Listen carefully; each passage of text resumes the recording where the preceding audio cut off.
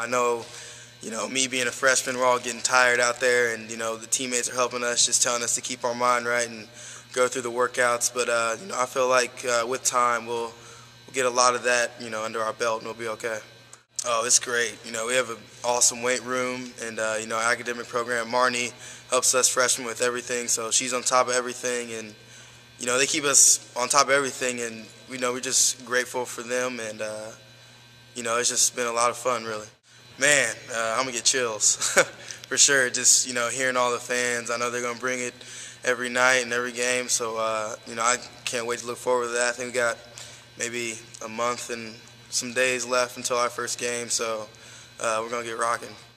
That's gonna be a lot of fun. I'm maybe gotten a little used to the gym, NBA court, but to go back and hopefully I get to see some Park Tudor fans coming out to support me there because we play state championships there. But it's going to be a lot of fun to play there.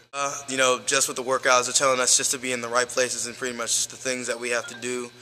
They've taken pretty much all us freshmen under their wing, and if we didn't have veterans, such as the guys on my team, I don't think we could have made it. I think we're fitting in really well. We're definitely competing and bringing it every day, but we fit in just. I feel like we're more, fast-paced, and I feel like we have a lot more options now in offense.